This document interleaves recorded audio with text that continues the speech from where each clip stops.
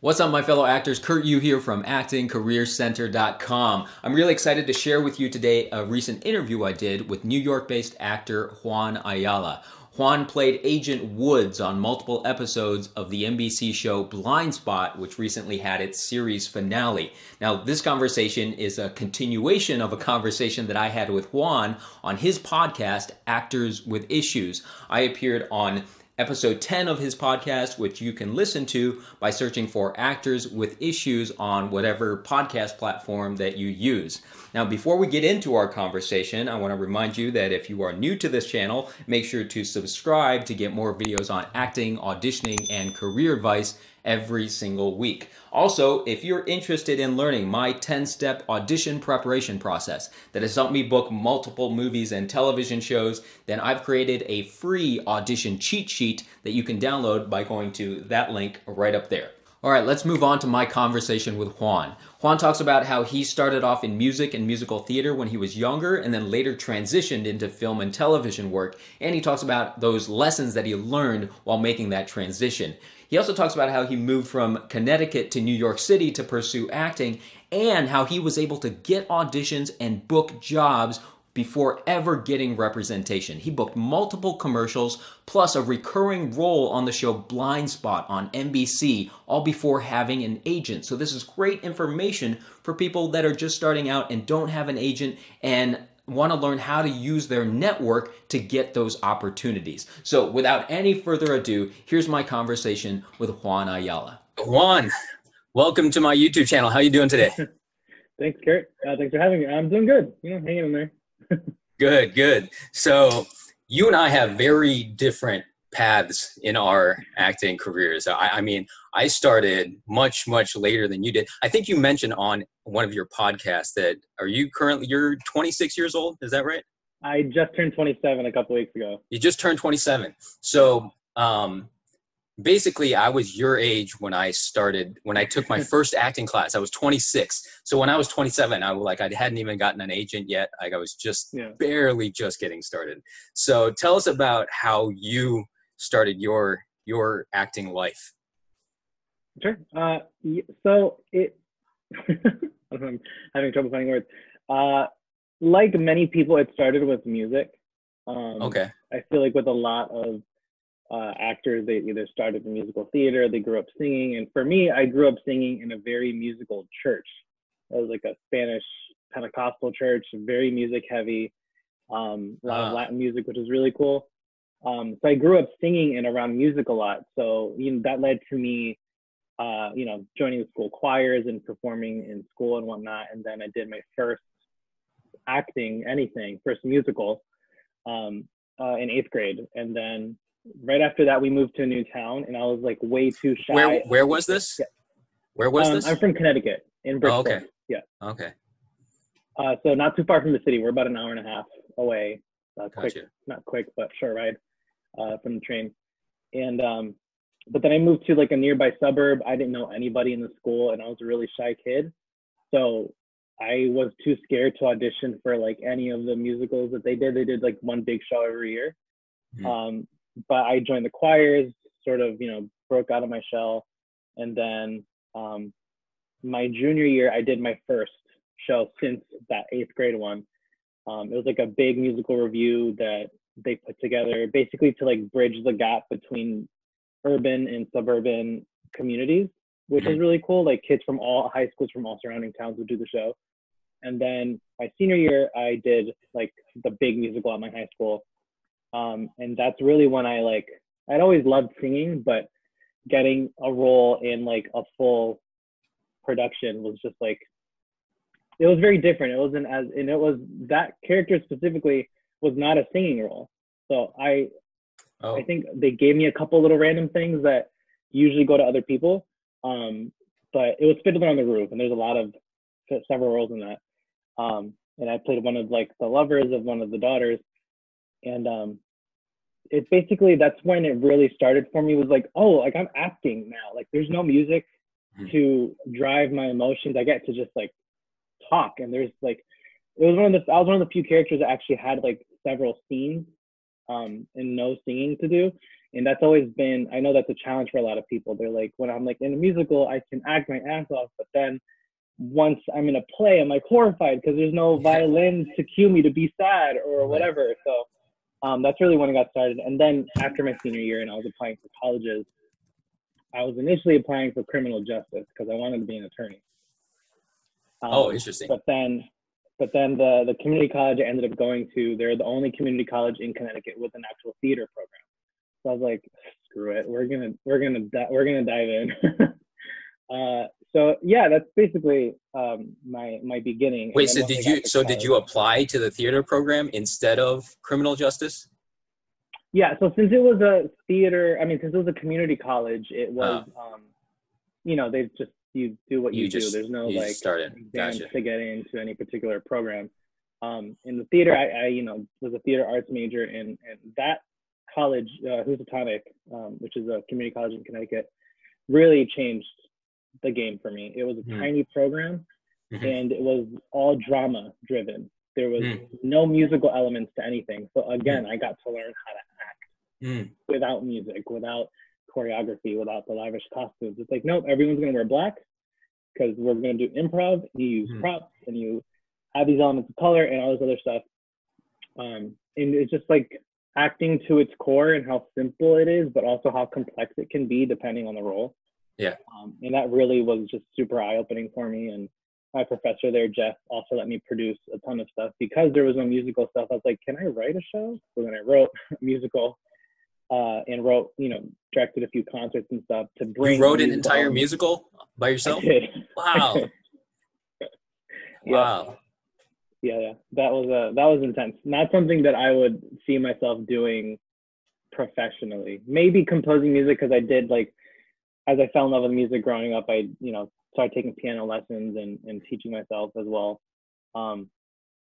chords and songwriting and all that stuff. So maybe like if I ever like direct a short or something that I do myself, I might write the music for that too, just to sort of re-implement that from my childhood. But yeah, that's basically my start. It's really interesting because again, we're on complete opposite ends of the spectrum, because that's one of my biggest fears in acting, is to book a role where they ask me to do something musically related, because I have zero musical talent at all. If you want me to sing or dance or anything, it's gonna be bad. So that's one of my fears. And the funny thing is, I've had a conversation with other people about this, and this is kind of off topic, but just from like a music standpoint, I think it's really interesting, because you said you got started when you were pretty young, and I feel like it's one of those things, and acting is, I think there's part of this applies to acting as well, that there is some part of it that you're kind of quote unquote born with. I mean, you can learn everything, anything can be learned, but I think some people are starting at a different level than other people. Like for me, if I grew up and my dream was to become a musician, like I'm starting like so low below so many people. Because here's the thing, I even played the cello when I was from like 4th grade through high school. So for many years, I played the cello in the string orchestra in school, but I never could, like, over all those years, never developed an ear for music. I couldn't tune my own instrument. And even to this day, when I like sing karaoke, I have to watch the word scroll on the screen, even though they're like songs that I have memorized. I know all the words to them, but I just can't get, I won't be singing, in rhythm or anything. So it's just really interesting when I hear people when they're really young, like you, just like start off in music. Do you think did you have a musical talent before you started taking any lessons? Like, did you already know that you had a little bit of that in you? I think I always had a good ear for stuff, because I didn't take lessons until maybe like 8th grade. That's when, like I said before, like that's when a lot of like artistic stuff really started coming into my life beyond just singing in church on Sundays. I think I always did have an ear for it because I grew up singing a lot, and it's just like you just have to match what they're singing. No one's going to teach you the new song at church. You're just going to hear it and catch it. And with my dad initially bought a keyboard and this massive encyclopedia like this thick of like piano chords so that he could learn. and he was, you know, in his 30s by that point. By the time I was like 7 or 8 years old, and he just couldn't get it. He said, and it's funny that I ended up like plucking out songs from church, just like note by note, like one at a time. Wow. Nothing elaborate. And then I would like write with a Sharpie on the keys, like this is an A and that's a B and that's a C sharp, because I couldn't capture any of that yet. No one had taught me. But I think, I mean, you're right. I think that with music especially, there are certain things that like just that side of the brain, whichever side it is, I don't know which side it is, that, you know, that captures and that absorbs that stuff easier. I find it similar to like languages and things like that, because when you're a kid, you can absorb any language, but if you try teaching a 15-year-old Spanish, they're not going to be as quickly fluent as they could have been if you started when they were like 3. So you mentioned that your dad had bought that book to try to teach himself piano. Was he was he musically talented other than that beforehand? No, did he play other instruments? No. Okay. No. Anybody else in your family who's kind of artistic at all? I mean, almost everyone sings in some capacity, just because we all went to the same church as a massive Hispanic family. My mom is like one of 10 kids, so we have a lot of cousins. And you know, we all love singing together as kids, and like, you know, watching like High School Musical and singing to the Disney movies, you know, all that stuff. So we grew up around music a lot, but no one really stuck with it or pursued it. Like a few cousins like started learning guitar, one cousin learned drums, but like it was like a passing interest, and then it just went away. I was kind of the only one that really stuck with it. Okay, cool. All right, let's transition back into acting now. So now that you've finished school and you've gone through this whole acting program, and I know now you are based in New York City. So what eventually kind of led you to New York City? That's kind of what I wanted to focus this video on, because I haven't really talked to anybody who's currently a New York City based actor. So I'd love to hear how you ended up in New York and kind of your time there right now. So there was this theater called the Bijou Theater in like a few blocks away from my college that I was working at for a while. I did a few shows there because they were starting to produce their own theater. So they would do musicals and plays, and I was like, cool, something for me to do outside of college, and it's a few blocks away, so I can just go to rehearsal after class. And then I started working there and started assisting with some of the production stuff. They had me like direct one of the children's theater shows that they did on the weekends and stuff. And after several years, I think I was there for maybe 4 years, just doing shows constantly and working there as well. They ended up closing. So the owner at the time had to basically give it up. She couldn't afford to continue paying for it because it was a huge space. It was like 200 seat, like half theater and half cabaret. There was like a full bar at the front. It was like a really cool space. They did a lot of concerts and stuff. And then when they closed down, I didn't know what to do, because I'm like, I've been here for 4 years. Like I did all of the shows here, and if I didn't do them, then I was involved in some other aspect. So I really didn't know what to do. And I was out of college at that point, and I was just kind of like a little lost.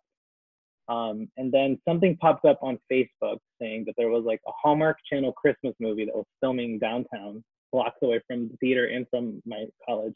And they needed extras.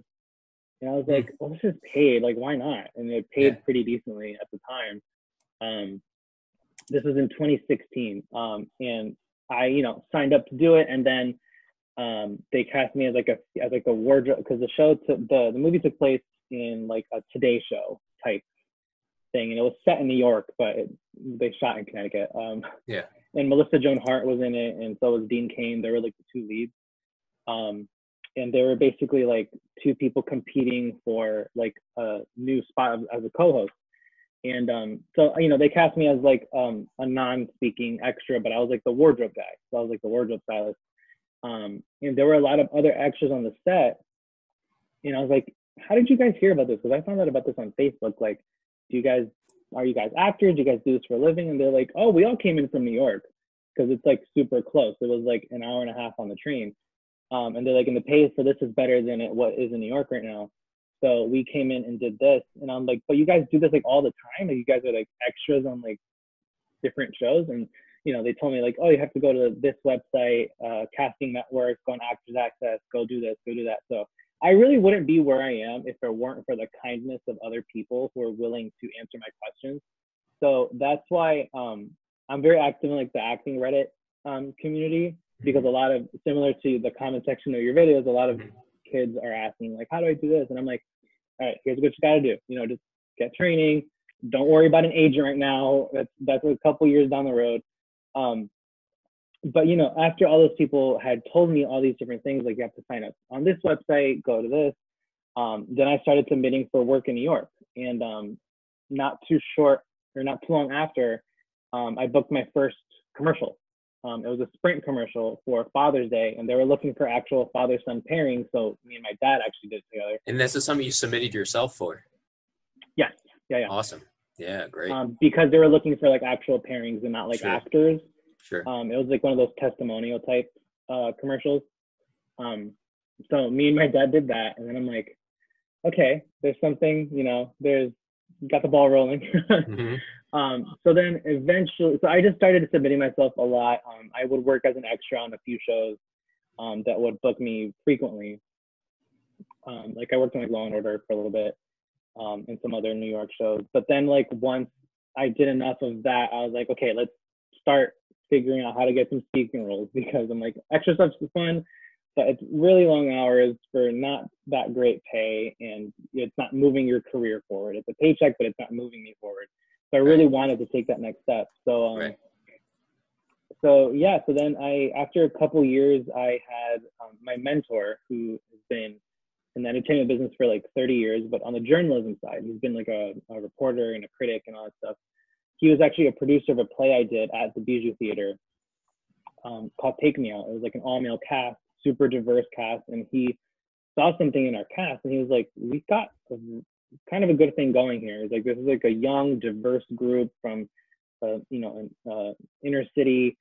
Like, I could maybe get some meetings going, because he's met like every casting director and every person ever. So he, helped me get into the audition room for a few different things. And the first thing I ended up booking was Blindspot. That was my very first co-star. Wow. And then a year later, they called me. So again, that one was without representation, getting that audition? Correct. Yeah, wow. I was also taking some workshops with casting directors at the time. At some different spots, you do like some scene work, and then they'll give you feedback. And if they're interested, they'll reach out to the person who runs the workshop and be like, hey, can you give me this person's email or their actor's access link or something? I just want to keep them on my roster or, on my radar. So that also really helped, was because otherwise you're not going to get in the audition room without an agent. Right. And it's sort of that sort of catch-22 that happens a lot in every industry. It's like, we're only hiring people with experience. Or how am I supposed to get experience if no one's hiring without any? Yeah. So it's like that with acting too, it's hard to get into the audition room in any major market without an agent, unless they're holding open calls or anything, which in New York, at least, it does not happen very much. But that's sort of what led me to New York, is eventually I was like, after my first episode of Blindspot aired, that was in 2018. About a year later, was it about a year later? Yeah, it was it was actually right around Valentine's Day of 2019, that they called me back to the show, and they said, hey, we have another scene in the lab. We want to have you back. And you had no idea when you worked on it the first time that it could be a recurring character? No, there was no indication that that's what it would be. Yeah. Just because it was a lab tech. He comes in and says, SEAL team just called in. They found it, it's like just reporting information and then going. And those characters are expendable. If someone's not available, they'll just hire another guy. And they called me back for my second episode, and then I sort of had put my reel together. I had everything updated on all the websites, and on those websites, the Casting Network is one that I use a lot. I'm not sure if it is in other markets, but I use it on the East Coast a lot. Reps can find you if you mark yourself as seeking representation. So once they put in like Latin actor, male, 20s, all of the people that fit that criteria will pop up, and my agent found me. Interesting. I had not submitted to them. They're in the Southeast market, so they have offices in Atlanta and Nashville. So right in your neck of the woods in Atlanta. yeah, we had a meeting and they liked what they saw because they liked my headshots, they liked my reel, they saw I had sort of picked up some momentum without the rep. And in the summer of 2019, very shortly after I actually signed with them, is when I finally moved. And my plan in 2019 was to move. I love Connecticut, but the Metro North train is expensive. Having to be on sets at 6 a.m. and I'm like 2 hours away, and it was just exhausting. I'm like, I'm losing years off of the end of my life here. Yeah. So I really wanted to move and be closer to the action. Right when I got my agent, I was already set to move like the following week. So I'm like, this worked out perfectly.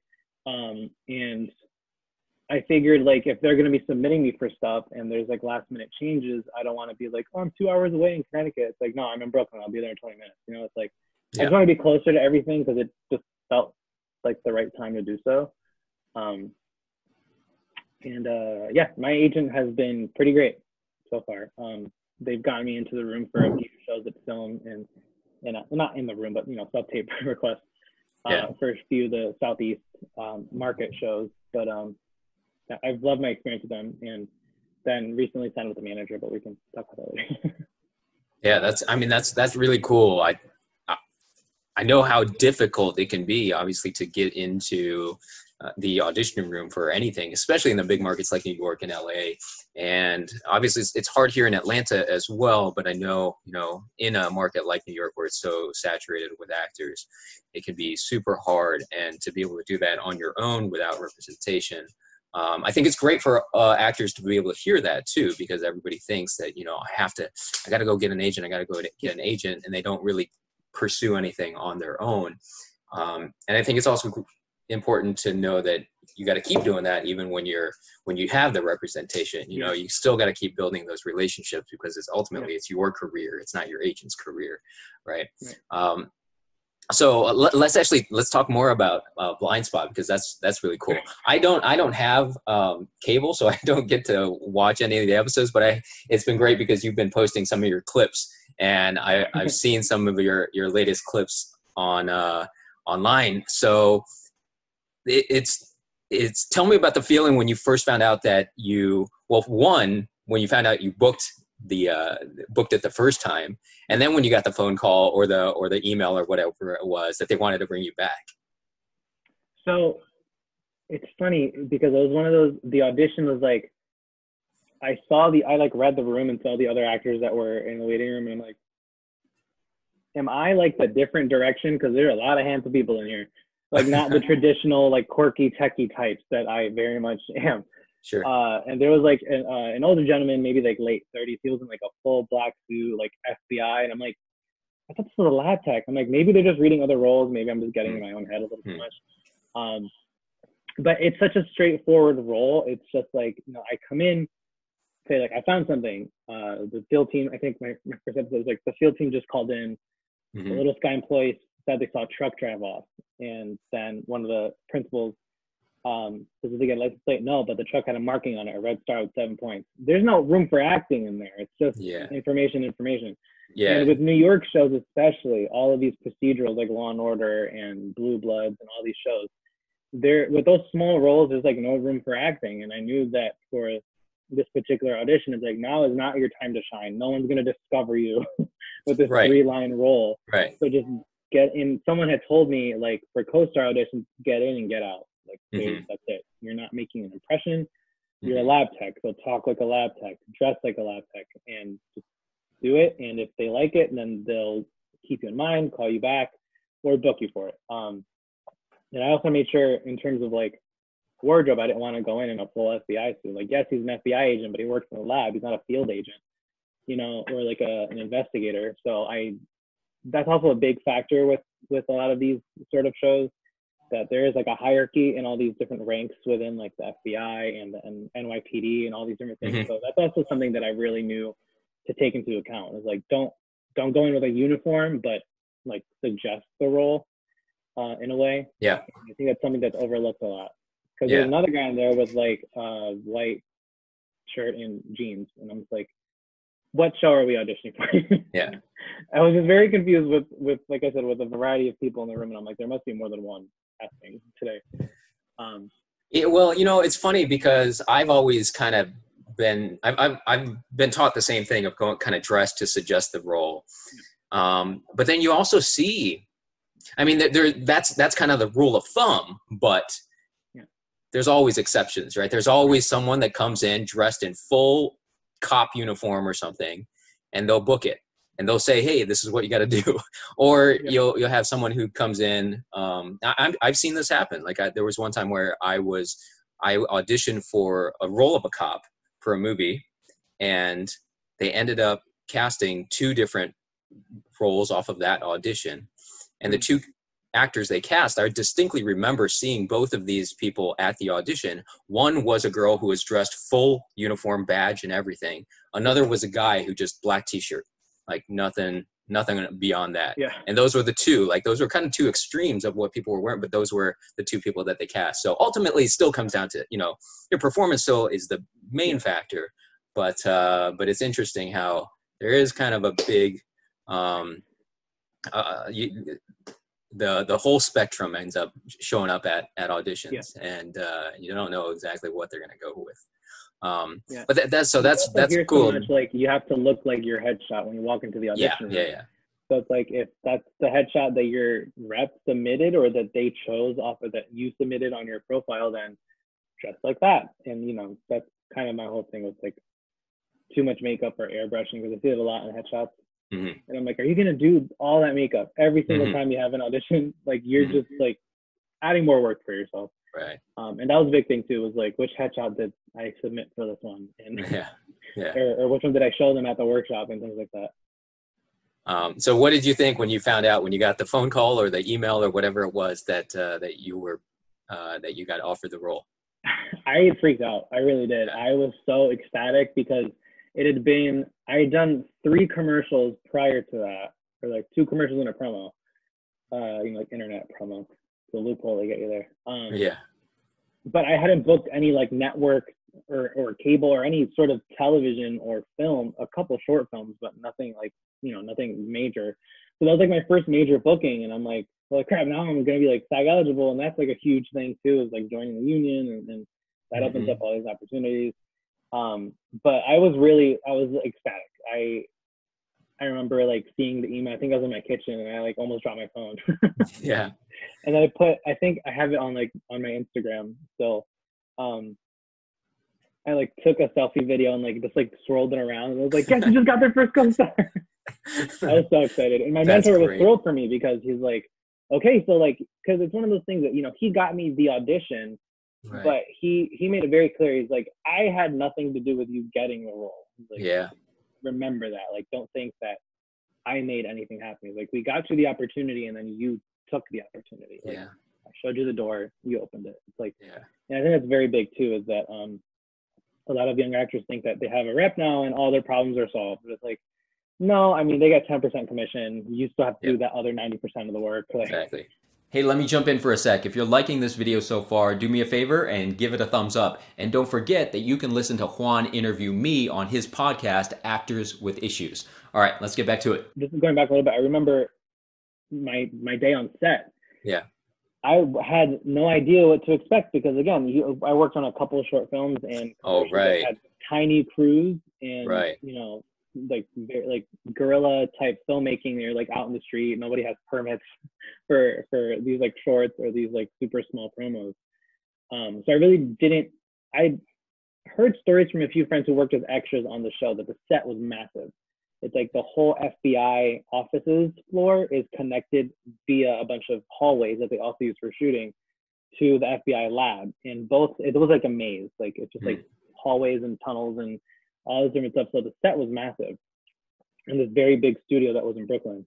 I think it's like the biggest studio in New York right now. But I really had no idea what to expect. And you know, one of the actors was really nice. And, you know, a few of them, I mean, they were all a great cast. I loved going back to work on that show so many times. But, you know, they were very welcoming. One of them, like, when I was getting my mic put on, he was like, hey, welcome to the team. And I was like, that was cool. Yeah. He's like the head FBI honcho on the show. And I was like, that was cool. And they were just very welcoming. And when I had to like fumbled on a line, when the camera wasn't on me, it was like for a turnaround. One of the actors who was had been on the show before, but this was his first season as a regular. So he had done a ton of TV before. He's a fairly known face. But he was like, don't worry about being perfect. Like, the camera's not on you. So, just relax, take breaths. He's like, it's all on us right now. So you don't have to worry about like perfection. I was like, okay, I don't have to worry. And that was just really reassuring to hear like a professional working actor give some advice, because I've heard also stories where people are like, don't ever talk to the principal actors, don't bother them. And I'm like, oh, that sounds horrible. But with that cast in particular, a lot of them, this was like their first network show, their first series regular, for the majority of that cast. So it was just really cool to be with another group of people who a few years prior were kind of in my situation, so just trying to find the next gig, and now they were regulars. Yeah, and it's being totally 100 episodes. Very inspiring to see that, to see other people's success. So then after you finish that, you kind of just, after that day on set, you kind of assumed that it was over for Blindspot, right? Yeah, because I was a fan of the show before I had gone to work on it, so I was like, they don't really have that many lab techs, because one of the characters is like the head lab tech, and then this new character or character who had been on, who came with the series regular for the first time for season 3, he was sort of like, it was like the two of them in the lab. So I'm like, they have extras lab techs in the back, but there's no like co-stars or whatever, because they already have 2 people delivering all that information. They don't need new characters. I just assumed like that was cool, that was fun, but I guess that's it. And then it was just under a year later that I got an email saying, hey, they're doing another thing in the lab. They need a few lab techs, and they wanted to bring back some familiar faces. So do you want to, or are you available for these dates to come back? And I said, do you want to come back? Yeah. So then with that one, I was like, because there's a whole process with joining SAG. Once you like book your first principal role, you're eligible. You don't have to join just yet. And then once you do your second one, you get like basically like a 30-day trial to be SAG. So then I called the SAG office. I was like, hi, I'm booked for this date. Can I start my like 30-day thing like on that day? And just so that I don't have to join like just yet. Yeah. Because I had also heard from my agent or from several people from like agents and managers and whatnot. Everyone had said like, wait as long as possible to join SAG, because if you're getting in the audition room, you have nothing to worry about. Right. So just have that like chunk of savings ready to pay that fee, because it's a hefty fee. But going back to the show is really cool, because they're like, the director was like, hey guys, we have Juan and a few other people coming back today. And the principal cast was really nice. Like, hey, like, how have you been? Like, it's been a year. Like, how's everything going? Right. And I hadn't moved to the city at that point. But that was just really fun to get to come back and sort of be welcomed back by the cast and whatnot. And then again, even more so, actually, no, it wasn't a year later. So that was in February of 2019. And then in October, they had asked me if I was available for the series finale. They said, we're basically bringing everyone back. Like, anyone who has been on the show, if they fit into the story, we're going to bring them back for the finale. So I was like, absolutely, I would love to. Like, that's an honor to be on like the finale, like the 100th episode. Like, that's like that milestone every series wants to reach, because then they get syndicated, and everyone wants to get syndicated. Wait, that's the series finale or the season finale? The series, yeah. So the show's over? One more episode next Thursday. Oh, okay. Finale is next Thursday, yeah. Gotcha. Finale, yeah. That was we actually filmed that way back in November. The episode that I was in that just aired last week, we filmed that about 3 weeks prior to that in October. But it's funny, that episode that just aired, I was a late addition to that. I knew about a month ahead of time the range of dates they were filming the finale. They said, hey, just keep this date, range of dates in mind for this. We're not sure exactly when we're filming, because they were going to be filming outdoors in Manhattan, so they had to like figure all that stuff out. And then about 3 weeks earlier, or just under a month, they had messaged me saying, hey, so they just added a scene into episode 9 of this season where they need some lab techs and they want to bring you back. Are you available? And I was available, and I said yes, but then I had to like And they said, great, it shoots on Tuesday. And it was like Thursday at this point. And I was like, I have to join SAG by Tuesday now because I did my 30-day thing and I called SAG and figured all that stuff up. And I was like, okay, here's the credit card. And a friend was very kind, and also I paid her back as soon as I got that paycheck. But yeah, that one especially was a whirlwind because I was like, okay, so I've got 3 weeks to join SAG. I'm gonna have the money by this time, and then hey, actually, we need you back next week. Wow.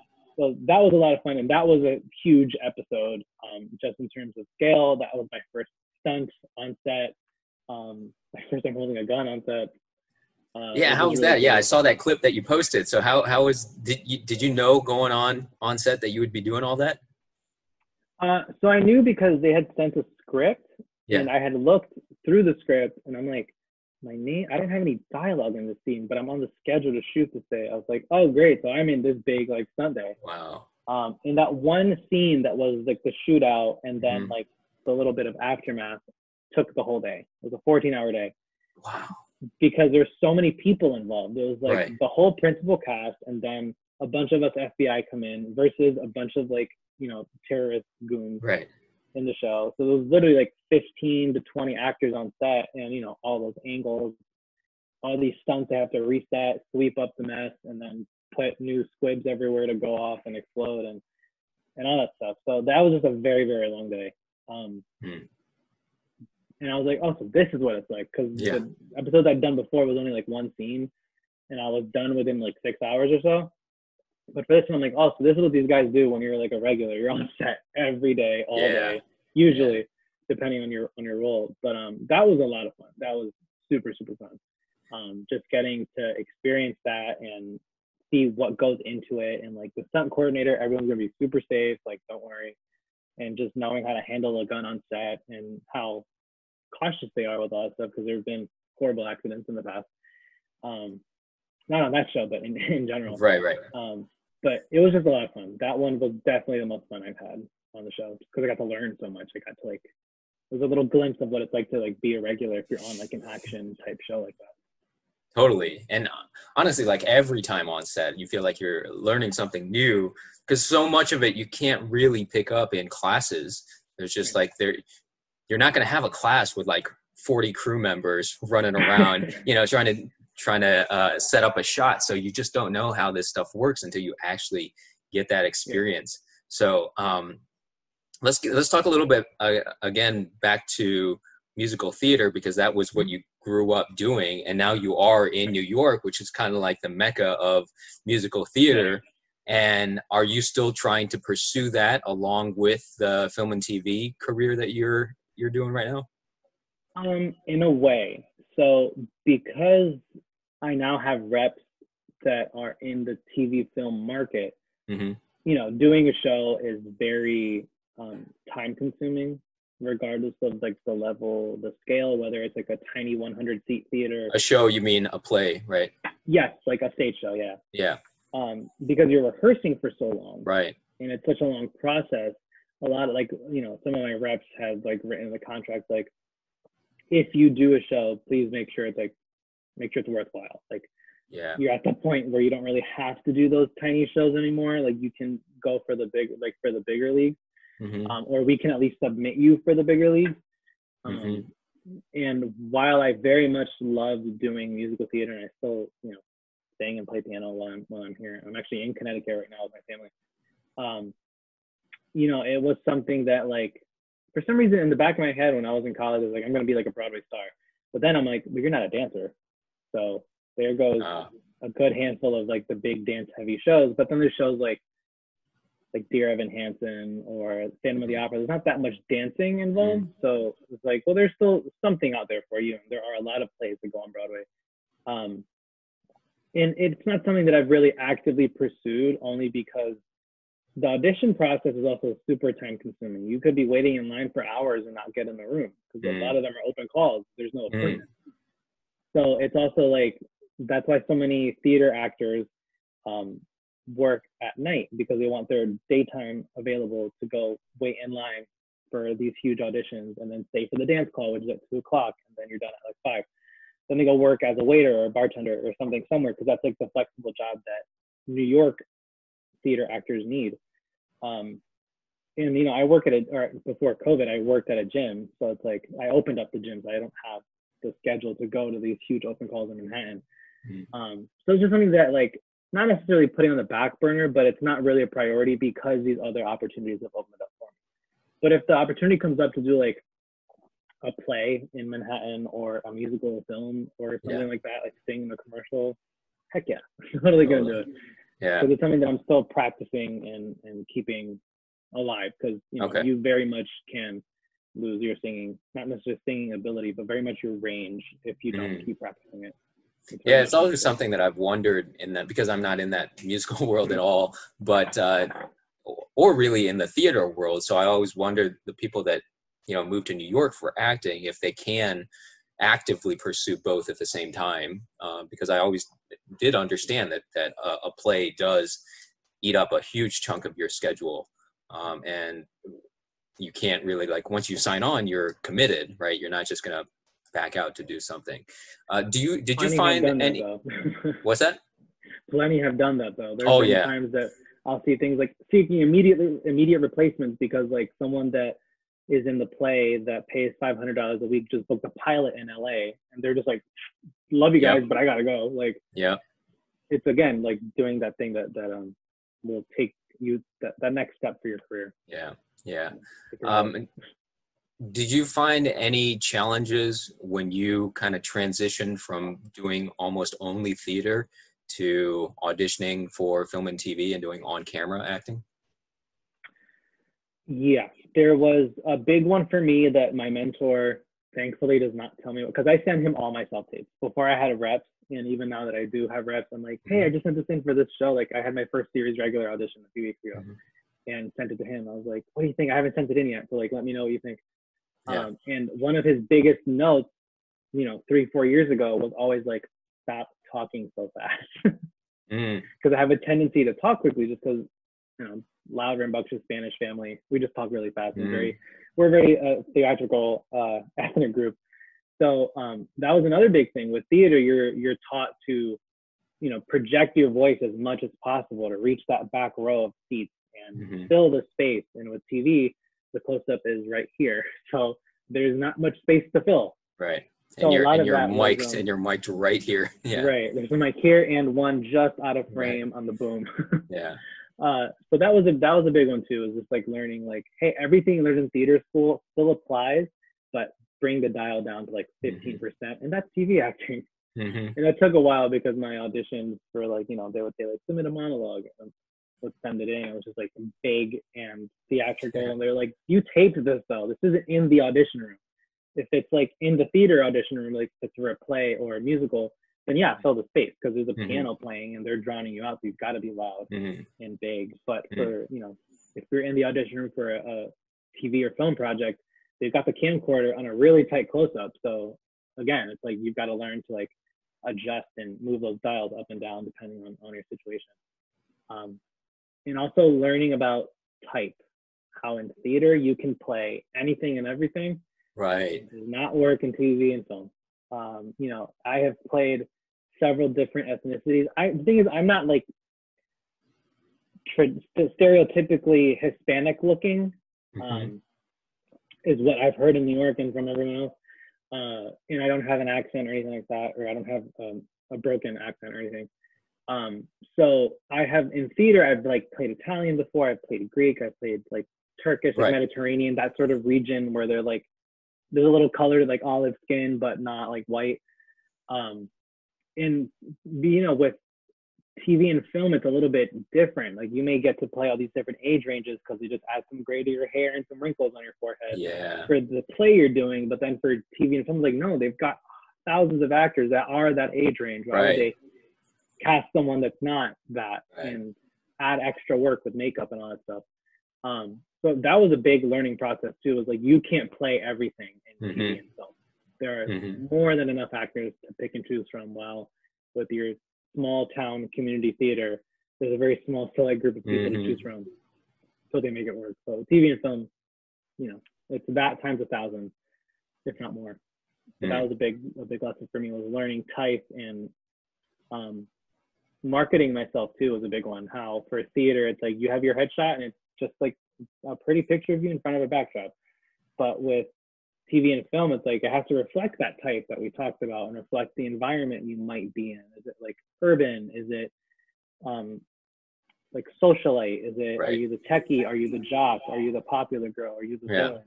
All these different things that don't at all apply to theater, Yeah. into that world of auditioning either. It's just like, here's what I look like, because here's what I'm going to look like when I walk in the room, versus here's all the different types of characters I can play. Yeah. Yeah. You know, one thing that I just thought of that I've been wanted to ask actors in New York is the terminology for TV and film. Is it legit? Yes, because yeah. So I actually learned that not too long ago as well. Oh, really? Until I got my manager, who is a bi-coastal manager. He's in LA and in New York. They have offices on both coasts. So yeah, I learned that theatrical in New York means theater, Broadway. Right. Meanwhile, theatrical everywhere else means like movie theater, like theatrical. Right. It's like commercial and theatrical, while in New York it's commercial and legit.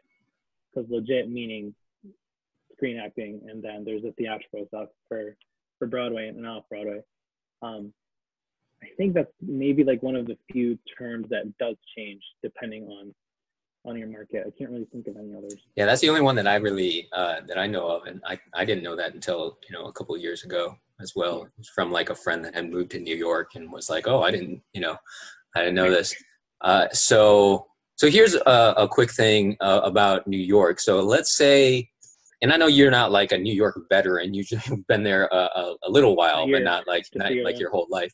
But I'm sure you could still give advice to someone would be brand new, right? Who might be thinking about moving there. So imagine like if I were where I was before coming to Atlanta. I had grown up in a small market in Ohio, and I was thinking about moving to a big market. And what if right now I asked you, I say, hey, I'm thinking about moving from Cleveland to New York to pursue acting. Are there any like big pieces of advice that you would give to someone who wants to do that? Like what, saving up money? Like I'm sure that's a big thing for everybody, but other than that, yeah.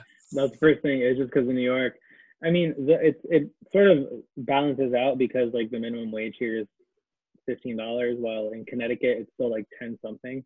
But the cost of living is also more. So the inflation, it does like sort of balance out. With New York, it's also just get used to not having a lot of space because everything is tiny. Every apartment is way smaller. Like a house the size of my parents would easily be like, I don't know, 800K or like $1 million in New York, just because the square footage price is ridiculous in where it is. Right. I tell people how much I pay for rent, and they're like, "I'm paying my apartment for that." I'm like, "Stop it! Yeah. I don't want to hear it. Right. Rub it in." That really is a big one. Is just have a financial, and that's moving to LA as well. I've read a few different like actor biography or autobiographies or memoirs, and their big thing was like they made sure to move with a cushion of savings because you might not even be able to land a part-time job immediately.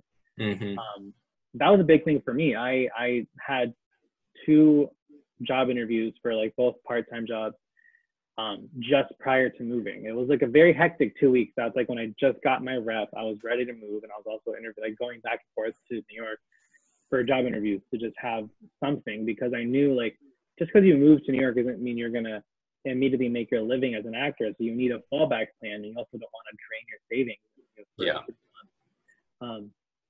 So that really is a big one. Is just finances and being smart. That's sort of a big philosophy of mine, is be the smart actor, because so many people are like, I'm moving to Hollywood, and I'm like, you don't know anyone out there, you don't have any money, you don't have any reps, like you're going out there with like not much besides your drive and motivation, but that, not auditioning and not getting to work in your field can be very like soul draining. Yeah. And very impactful. Like when you hit like a slump right now, most actors are just like depressed right now because none of us are able to work. We're just like, when is this happening? But then we're also like, we also don't want to die. I would say that's probably my biggest advice for anyone moving to New York or LA, because LA is also pretty expensive. is just try and plan your finances as best as possible so that that's not an added stress on top of finding a rep, auditioning, waking up early, staying in shape, living on your own for the first time. Me moving to Brooklyn a year ago was my first time living on my own. I lived with my parents until I was 25. So a lot of big changes. Yeah. Yeah. And but I agree with that. I've always been like a lone wolf kind of. Okay. I've always been a very independent kid, so moving wasn't so much of a culture shock for me, because I'd also been commuting back and forth to New York for like 2.5 years before moving, so I knew the subway system, I knew how to get around and all that stuff. So it wasn't as much of a culture shock for me as it might be for some people. It also wasn't like a cross-country move. It was like my parents drove me an hour and a half and dropped me off, and that's it. It wasn't like your parents are driving you to the airport and like sadly waving goodbye and you're going from, you know, Philly to LA or something. It wasn't as drastic of a change. And I can still just take the train an hour and a half and come see my family once a month or on the weekend. Yeah, I think that's a big thing, because that's almost, to me, that was like kind of what my college experience was like. I went to college about 2 hours away from where I lived at, where I grew up. So I could, if I wanted to, go home on the weekends, you know, and still spend some time with family. So I think that does help a lot. And I totally agree with you, saving up money when you move, even coming to Atlanta, you know, if you're moving to any market, you know, if you're picking up and moving and starting your life over in a new place, you do have to have that savings, because no matter where you go, it's not like you're just going to pick up exactly where you left off, where you used to be, whether that's acting or whether that's, you know, working another job and just having the money to survive and to be able to pay rent and eat, right? Yeah. So, all right, let's actually transition over to podcast, because you have this podcast that you started not too long ago. You're on your 10th episode. So by the time people are watching this on YouTube, the interview that you did with me will have aired. So that was really cool being on your podcast, and it's something fairly new to you. So tell me how you started that. So I think I have on my phone still some, like, you know, podcast art I made up, like a little picture that I had of like myself with like the show's like art and logo. And I was like, coming November 15th, never happened. It didn't launch until May, because I was so not obsessed, but I was so preoccupied with like working my job at the gym and trying to save money, because I hadn't moved with this huge cushion of savings. I didn't, you know, take mine. If I had something, I had a couple months rent saved up, but not as much as people would say. A lot of people would say like try and save up a year. Yeah. If you can, just to have it. So I was working myself like that. I was just exhausted, and I was like, I do not have time to sit here for an hour and try and stay awake and talk to people, because I was opening up the gym that opened up at 5 a.m. So I was up early. Oh, wow. You know, my work day was done at like noon, but it's still like very taxing, because then you're like, all right, now I got to go work out because I'm an actor and I got to look good on camera, and now I got to go grocery shopping and go spend time with my boyfriend, and then go, you know, just all these different things that were like pulling me. Nothing was really acting related. So it's like all this stress that I put on myself. And I wanted to start the podcast initially because I just genuinely love talking to actors about, because like you said, our paths are very different. And I don't think any two paths are alike. Right. Everyone's is different. Like I know people that, you know, booked their first commercial at 5 years old. I know others who retired and then started pursuing their lifelong dream of acting and have gone on to actually work and book things. Yeah. And like my best friend is like from West Virginia, and his upbringing and the culture down there was a little bit different than me in suburban Connecticut.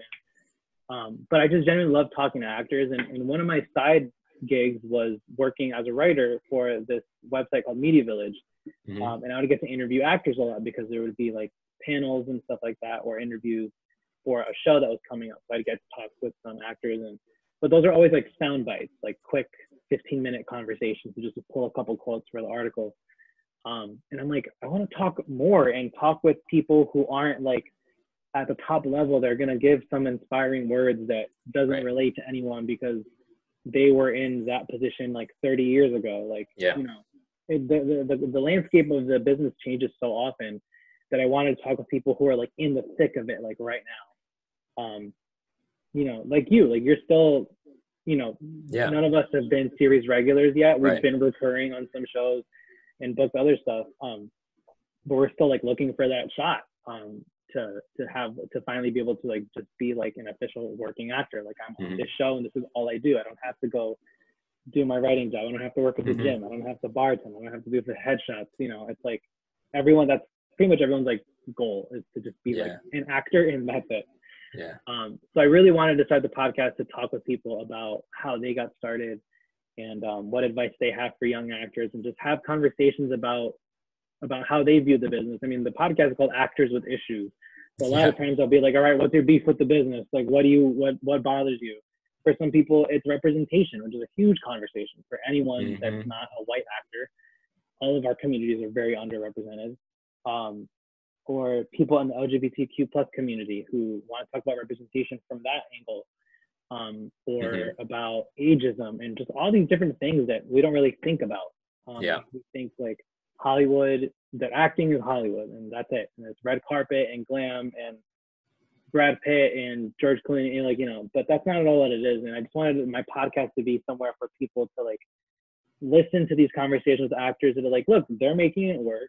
They're okay. So if you make it work, you're going to be okay. Like it's especially for young actors and young artists who don't really know where to go in terms of like finding advice. Because I found that a lot of young actors have this jaded point of view because they got advice from someone who's not at all involved with the business. You know, they'll be like, I've heard people spout statistics like, oh, only like 5% of actors make it.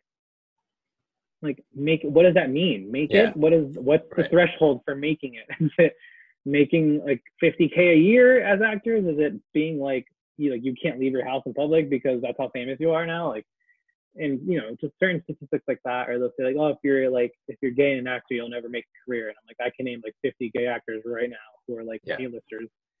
Or, you know, if you're a person of color, you can't make it as big as them. And I'm like, well, that whole landscape is changing right now too. Representation is increasing across the board. It's not where it should be, but it's better than where it was 5 years ago alone. But I really want my podcast to be that because I hadn't had the chance to talk with actors in just a casual manner in a long format. Always been these quick 10, 15-minute interviews. So I really just wanted it to be that, to have like long, casual, real conversations about anything having to do with the business and with their careers. Yeah, and I think it's really important, and I agree with you that for people, especially younger actors, or not necessarily younger, but just people who are starting out in the industry, because like you said, there are plenty of people that start out later in life, but to have a place where they can get actual information from people that are working in the industry, because they do get some bad information at times, and sometimes even it comes from, like you said, it comes from celebrities who are way up there right now, but they haven't been down there in the trenches for decades and they don't really know what it's like anymore. And to get people's advice, it's really timely advice that they can put to use right away on what acting classes they might want to pursue, you know, how they can go about putting together a pitch package to get an agent, to get representation, you know, those types of things that you can really only get from people who are working in the industry right now, because they know what's happening, you know, at the moment, rather than something that worked for, you know, somebody decades and decades ago. So I think it's really cool. And I really like also, you've only had a handful, like my episode was at episode 10 of your podcast. Yeah. I think so, in double digits. But even with just the 10 episodes, I think you got quite a variety of people. And even like the last episode that you had was a writer who I believe wrote something that you also acted in, right? Yeah. So that's really interesting to also hear from that point of view. That's something that I wanted to do here on my YouTube channel as well, is to start talking to people that are industry professionals, not necessarily just actors, because we can learn a lot from, you know, how collaborative this career can be, and the whole filmmaking and movie making business. Yeah, that was a big thing for my podcast, was talking with people who weren't just actors, like Michaela, who you know, went to school for theater in Greece and She also got her business degree. And that's also really interesting, is talking with people who have a background in business. And I always ask them, like, how did you take that knowledge from your business world or marketing or whatever and apply it to your acting career? And a lot of times those are the most successful actors that I know, because it's like, well, I know that it's all about branding. As an actor, you're a brand. You're the CEO of your acting business. It's a startup. And, you know, when your headshot is your logo, and it's like all this different stuff that actors don't really think about. We just think, I need a headshot, picture, and then that's it. Like, but it's like, it's really capturing your brand. Like, is this picture who's going to walk in the room? Like I said earlier. With Michaela and with a few other people, they've also produced their own work, because that's a big way for actors to get seen, is by writing and producing your own stuff. I mean, our iPhones have 4K cameras on them. Yeah. Like, it's insane how powerful these cameras are now. And you can just edit everything on iMovie and make a quick 5-minute short film or a funny sketch series or something, just with you and your roommates or your siblings or your actor buddies and whatever. And that's a big thing too, was then you submit that to festivals. And if that picks up steam, then an agent might express interest, or another casting director might see it and call you in for something. And it's taking initiative. And that's a big thing that I think young actors have to know, is that, you know, you are your own CEO, and you are the product of you're everything. You're the spokesman, the product, and the CEO of your acting business. And even when you get a rep, it's like they're a partner. They're not going to take over everything. Exactly. And I mean, I even go as far as to say that your reps, like, you don't work for your agent. Your agent works for you. Like, they're there to help you build your career, but they're not the top of everything. You have to be the leader of it all. And like you said earlier, I mean, they just get the 10%. So you better be doing 90% of the work for your career. All right. This has been great. So what I'm going to do right now is I'm going to borrow from your podcast, and because I'm guessing all of your rapid fire questions that you do at the end are things that you've thought about for yourself. So I'm going to hit you with some of those. Well, let's start with one that's not on your rapid fire, but feel free to add it to your list if you want to. Sure. So in a parallel universe where you are not an actor, what do you think you would be doing? See, I've always wanted to ask this. Simple answer is a chef. Oh, okay. Because my dad's a chef, and I grew up around a lot of cooks and chefs and food, and I love to cook. Wow. A lot of times my Instagram story is like, this is dinner, like, what can I make? And it's not just like a grilled cheese. It's like, no, I love to cook. Yeah. Very cool. And I hate when, like, I ask that question sometimes, and people be like, oh, maybe a director. And I'm like, no, that's a cop-out answer. Yeah. No industry-related stuff. Yeah. A producer, a writer, like, no. What, outside the box? If the arts do not exist, what would you be doing? Culinary arts, I guess. Culinary. It is called culinary arts. I think I would be a pilot. I've never taken flight lessons, but that was actually one of my goals for 2020 was to start taking flight lessons, and then all this crap happened, and I couldn't get that started. So maybe fingers crossed. Yeah, fingers crossed. In 2021, I'm going to start taking my first flight lessons and get that started. All right. So, theater or screen? Screen. Wow. All right. Better. So okay. So now that we are on screen, then TV or film?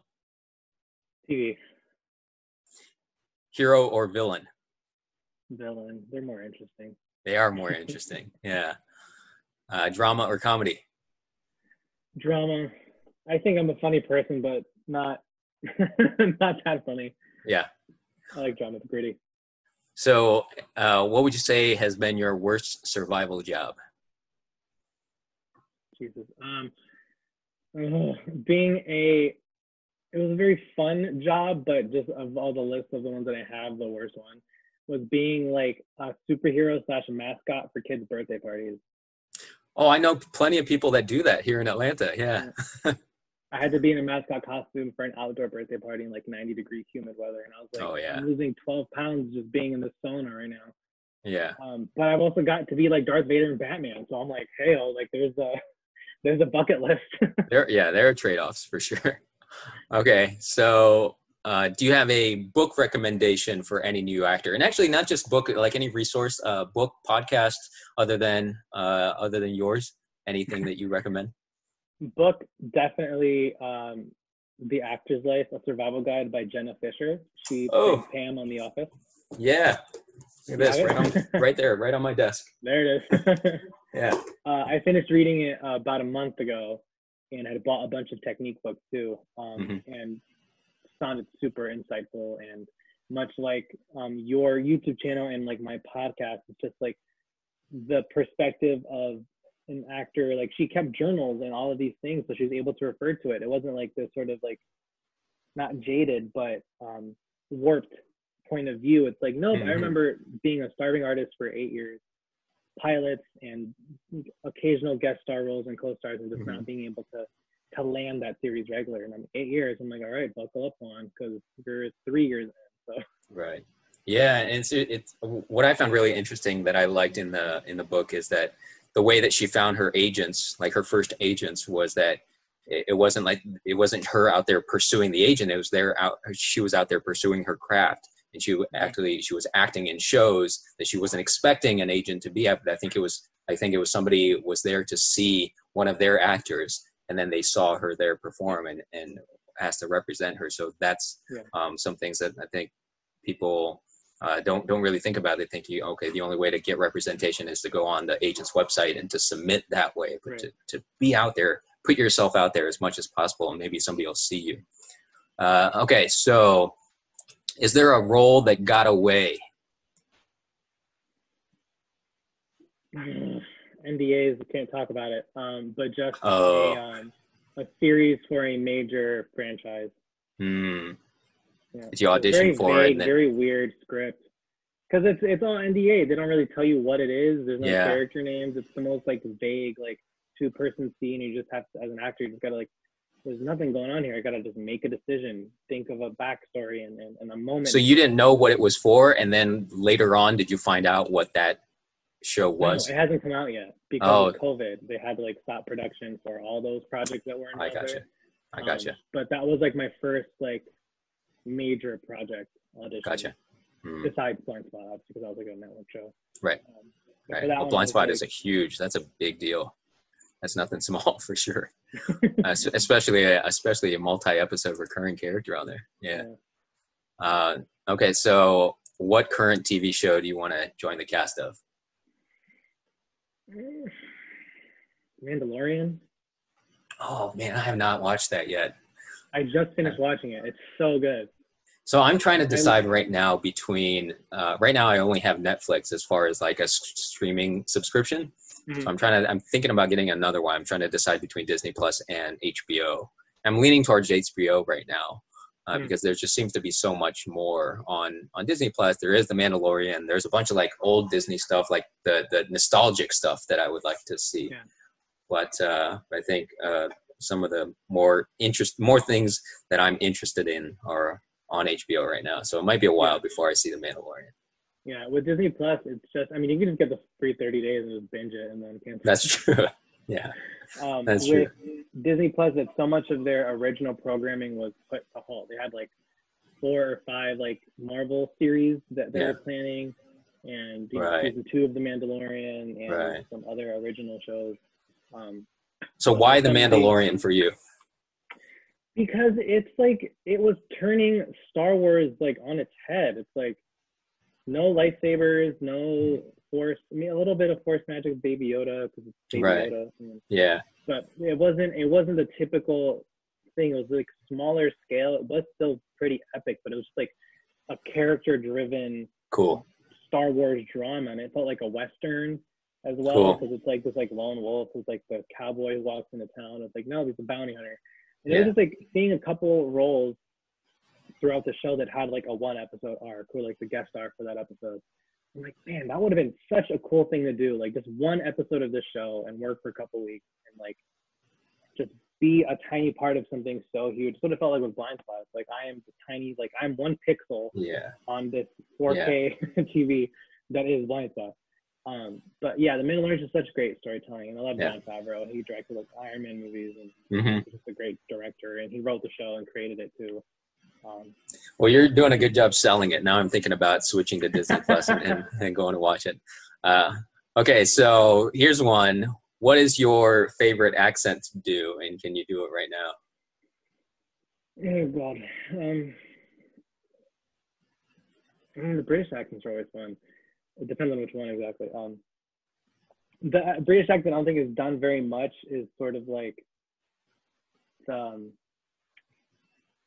of like the lower class, not necessarily Cockney, because that's more like a time period. Okay. So it's sort of taught like this, you know. It's like they're from a bit, not in London, but they're a bit like farther out. Yeah. Like it's weird. It's like the southern accent of Right. of London, of what they think of like, oh, they're not like the bougie people from like, the Northeast or from the West Coast.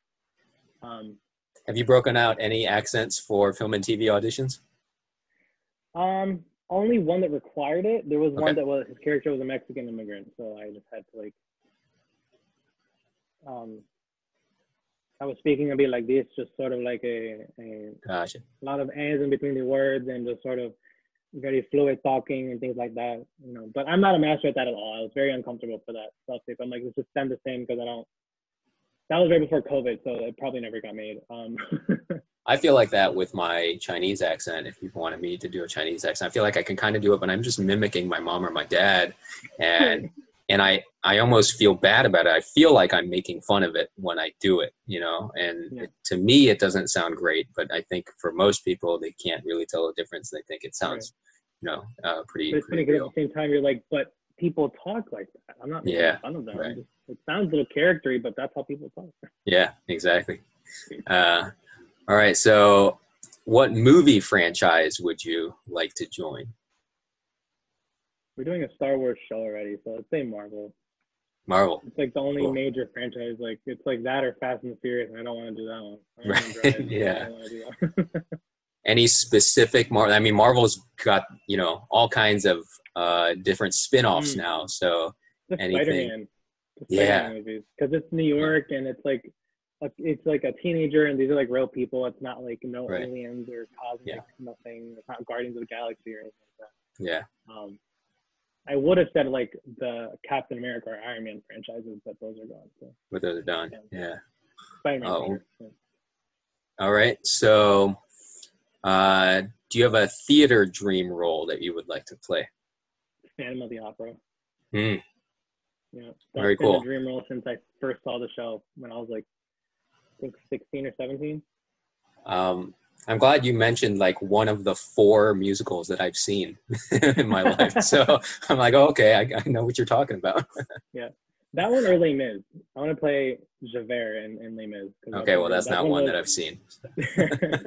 And there's a bunch of different versions out there. There's like the movie with Hugh Jackman, and then there's like a concert production. But with that character specifically, he's not the villain of the story, but he's painted as it. But he's this black and white character that like the tiniest bend breaks him. It's like he's like, I am the law and the law is not mocked, and that is what I'm here. You're a criminal, I'm taking you to jail. And when he's like, but this guy's not just a criminal, he's like a good person and is trying to save this other person. It's like it's just such a complex character and there's layers to it. It's not just because then he eventually snaps and you know, he thinks like his world comes crumbling down because he's like, everything I thought was black and white, there's so much gray to it and I don't like it. That sounds like a really layered characters are always cool. All right, so if you were to build a movie that you would be a part of, what genre would it be, what director would it be, and who would be your co-star?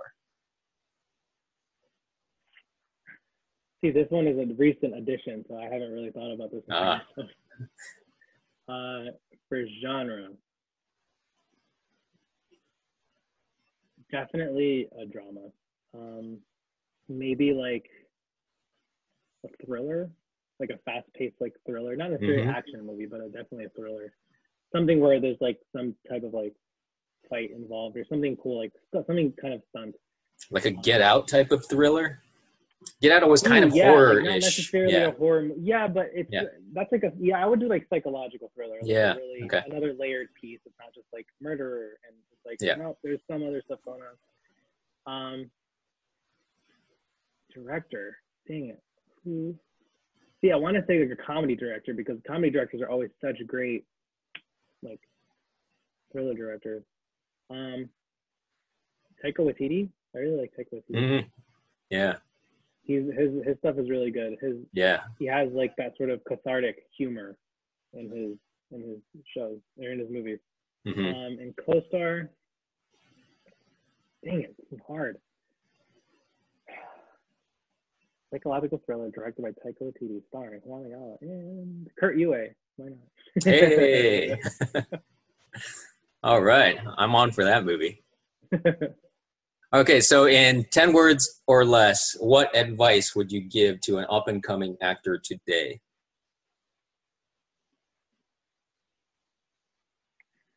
Be smart. Build your village. I love that.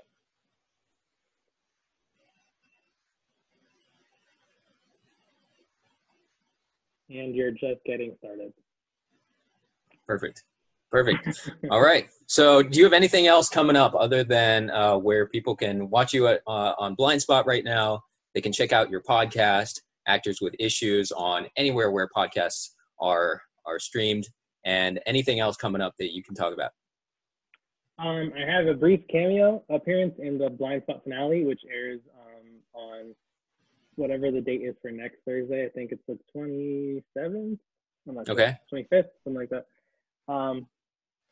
That's kind of it. Yeah, I mean, there hasn't really been anything else going. I mean, a few things that were in the festival circuit, but those aren't like widely accessible to anyone. Yeah, that's it. Follow me on Instagram. Awesome. Yeah, and I'll put your links to your Instagram and your podcast and everything down in the description of this video. Cool.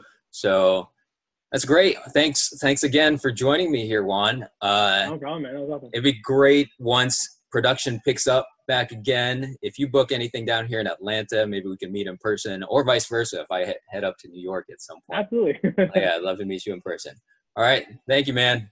Thanks so much, man. Take care. All right, that was my interview with Juan Ayala. I want to thank Juan one more time for joining me, and I want to thank you for sticking around all the way to the end. If you have any questions, make sure to leave them down in the comments below, and remember that Juan's social media links are down in the description. If you like this video, please give it a thumbs up, and remember to subscribe to this channel if you haven't already. Until next time, keep practicing, keep learning, and I hope to see you on set one day.